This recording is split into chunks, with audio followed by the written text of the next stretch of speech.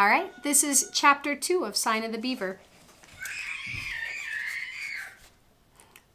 Chapter 2. By the next morning, the tight place in his stomach was gone. By the morning after that, Matt decided that it was mighty pleasant living alone. He enjoyed waking to a day stretched before him to fill as he pleased. He could set himself the necessary chores without having to listen to any advice about how they should be done. How could he have thought that the time would move slowly?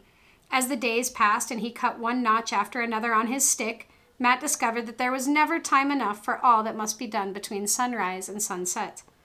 Although the cabin was finished, his father had left him the endless task of chinking the spaces between the logs with clay from the creek bank.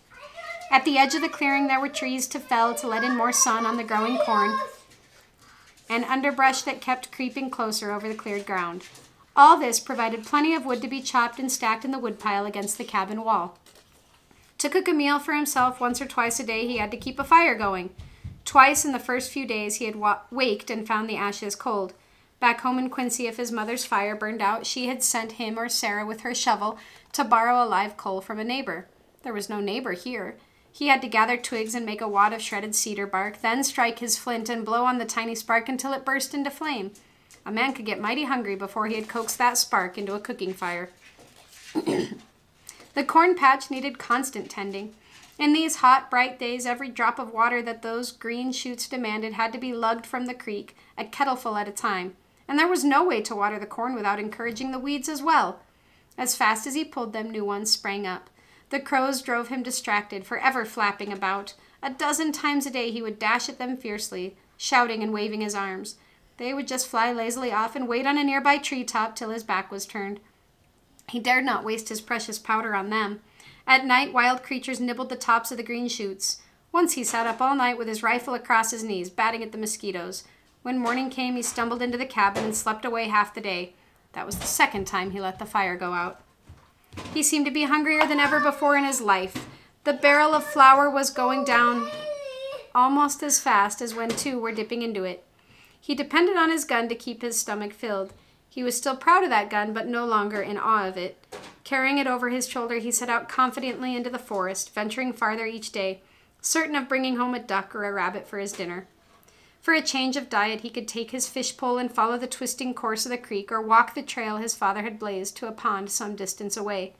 In no time, he could catch all the fish he could eat. Twice he had glimpsed a deer moving through the trees just out of range of his rifle. One of these days, he promised himself, he would bring one down. It was a good life, with only a few small annoyances buzzing like mosquitoes inside his head. One of these was the thought of Indians. Not that he feared them. His father had been assured by the proprietors that this new settlement would be safe. Since the last treaty with the tribes, there had not been an attack reported anywhere in this part of Maine. Still, one could not entirely forget all those horrid tales, and he just didn't like the feeling he had sometimes that someone was watching him. He couldn't prove it. He could never see anything more than a quick shadow that might be a moving branch, but he couldn't shake off the feeling that someone was there. One of those pieces of advice his father had been so fond of giving him had been about Indians. "They won't bother you," he said. "Most of them have left for Canada.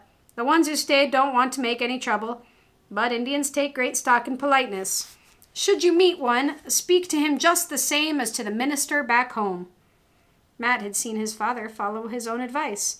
Once, when they had tramped a long way from the cabin, they had seen in the distance a solitary, dark-skinned figure. The two men had nodded to each other gravely and lifted a hand in salute, exactly as if they had been two deacons passing in the town square. But how could you be respectful to a shadow that would not show itself? It made Matt uneasy. He had grown used to the stillness. In fact, he knew now that the forest is rarely quiet. As he tramped through it, he was accompanied by the chirruping of birds, the chatter of squirrels, and the whine and twang of thousands of bothersome insects.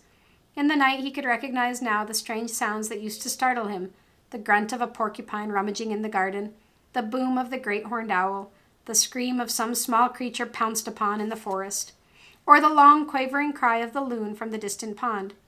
The first time he had heard that loon call, he had thought it was a wolf. Now he liked to hear it. Mournful as it was the cry of another living creature. Matt would worm his shoulder into a comfortable spot in the hemlock boughs that made his mattress, pull the blanket over his head to shut out the mosquitoes, and fall asleep well satisfied with his world. He would have liked, however, to have someone to talk to occasionally. He hadn't reckoned on missing that. For much of the day he was content to be alone, tramping through the woods or sitting on the bank of the creek dangling his fish line. He was like his father in that. But there were times when he had a thought he'd like to share with someone. With anybody. Even his sister Sarah, though he'd never paid much mind to her at home. So he was not so quick-witted as he should have been when unexpectedly someone arrived. You'll see who arrives in chapter 3. Enjoy, guys!